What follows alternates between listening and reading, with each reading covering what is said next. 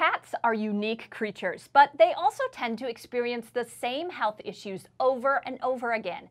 Feline upper respiratory infections are one of the most common problems we hear about in cats. So what if we told you there are ways to help prevent these infections from happening in the first place?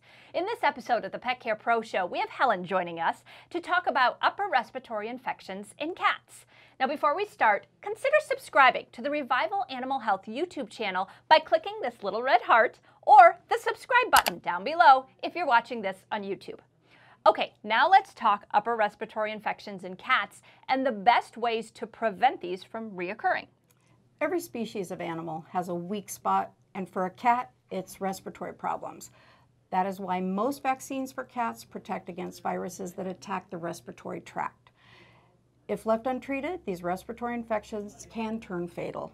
So what are the biggest causes of upper respiratory infections in cats? Feline herpes virus, also known as the feline viral rhinotracheitis, is the #1 issue in kittens and breeding queens. This virus attacks the eye and upper respiratory system. In breeding queens, it can even cause abortions. Right, but the tricky thing about herpes is it has an incubation period, so you may not know a cat is infected until it's already spread to other cats in the area. Exactly. Herpes has an incubation period of 2 to 6 days, sometimes even longer. If a cat is a carrier of herpes, she can shed the virus throughout her life. When the carrier cat is stressed, which often happens when a queen is giving birth, she can start shedding the virus and expose those newborn kittens to herpes. Right. Now, another cause of URIs in cats is calicivirus. Tell us about that. Eye and nasal discharge and lots of sneezing are typical indications of calicivirus. The incubation period for calicivirus is 5 days, but it sheds for at least 75 days after recovery. And like herpes, some cats can be carriers. And calicivirus is very infectious. Yes, calicivirus is a very infectious viral respiratory disease. Around 80 to 90% of all feline respiratory disease is due to the feline calicivirus or the feline herpes virus. And finally, Bordetella is the third main cause of URIs, especially in young kittens and rescues where cats are housed together. Yes, Bordetella brachyceptica is a bacterial issue and it can be fatal. It can pass back and forth from dogs to cats. In catteries and rescues where Bordetella has been diagnosed, early vaccination will help control the persistent URI issues.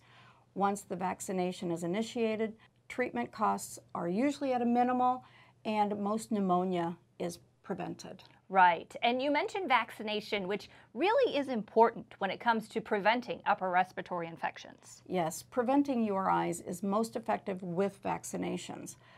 The Novivac feline BB prevents the Bordetella in cats, while the Novivac feline 1 HCP vaccine helps prevent herpes and calicivirus. Now, before we talk treatment options, including how to give nose drops, if you are finding this video helpful, click the like button below.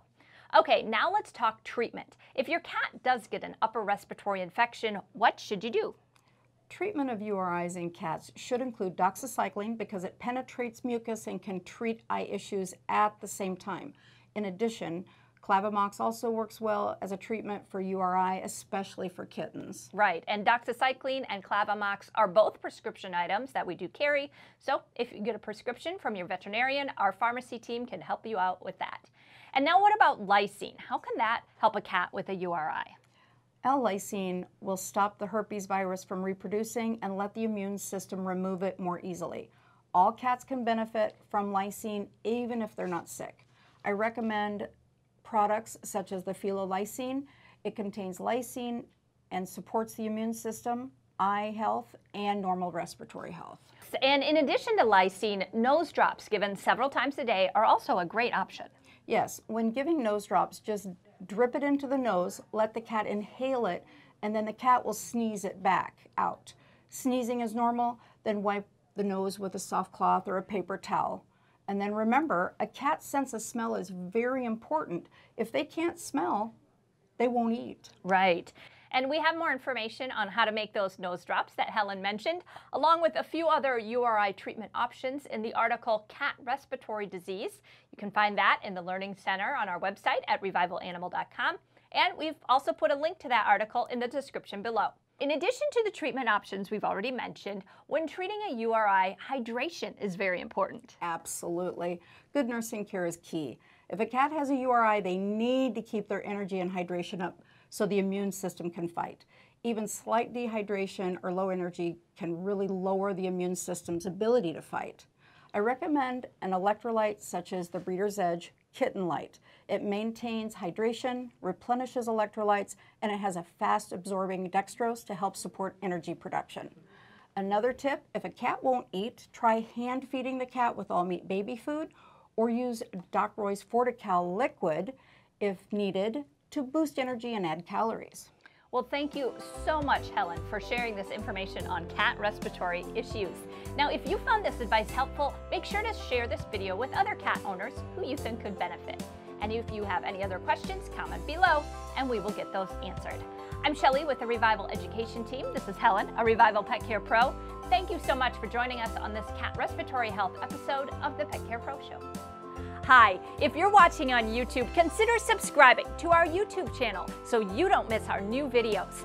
If you have more questions on URIs in cats or any other pet health issue, call our Pet Care Pros at this number or check out our other pet health videos.